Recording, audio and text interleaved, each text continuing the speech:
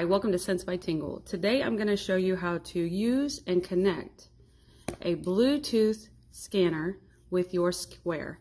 Now, if you don't want to go out and spend the $300 that they have on their website to have the whole setup for Square, you can go out and you can get the NYEAR NT 1000 scanner, mini barcode scanner. You can find it on Amazon. I think that I got it for just about $30 or $40. I will have to go see. It is completely Bluetooth. When you open it up, it is going to have all the directions. You're going to have a USB cable in case your computer does not have Bluetooth on it, and it'll have a charging cable. Now, I did not go off of the instructions. I went online to see how to use it. So when we do, we're going to turn it on and you're going to hear it say a bunch of things. Connection is normal. Now, once you have that, what you're going to do is, and I have, as an example, I have our sea salt and avocado hand soap. So I'm going to go onto my Square and I'm going to find where the hand soap is. I'm going to hold it down so we get our little X so we can edit it. You're going to open that up, and as you can see, I have already done it. But for this demonstration, I'm going to remove the variation.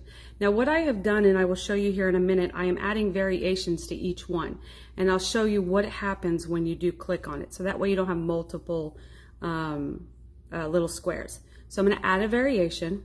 Now, while it is turned on, it will give you this little bar down here at the bottom.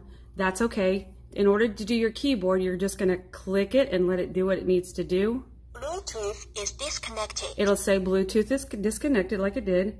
Then you're going to put in the name of the product, or scent. I'm sorry, not product, scent. We know what the product is. So we have sea salt and avocado. Okay, we're going to put in how much it is, how much we have in stock. And then when you click it again, it should connect back to Bluetooth. Bluetooth connection is normal. Make sure that you have hit the SKU button. You're going to scan it, and the little barcode that the little number right here should match this number right here. Then you hit done. So then it shows up here. Now, after you hit save, and then done editing, this is what you need to do. Now, if I was to just scan it like this, nothing happens. That's because this one is not specifically designed for Square, but I did find another variation. If you go down here and you go to search your items, you're going to hit search, and this is what you would have up all the time at your events or your vendor booth, or when you're just doing sales, period. So and you're using the scanner. So you're going to have the library up. It'll say no sale. You're going to scan it. It should bring up hand soap. Now when you click on it, it's going to give you the variations that you have. Now I will show you here in a minute with my bars what I did. I'm going to add, and it goes right to it. That's easy. So let's get rid of that. We're going to remove it, and I'm going to show you what I mean on the variations that we have. Now, if I go back to here and I hit on my Scentsy bar, as you can see, these are all the bars that I normally right now have in stock.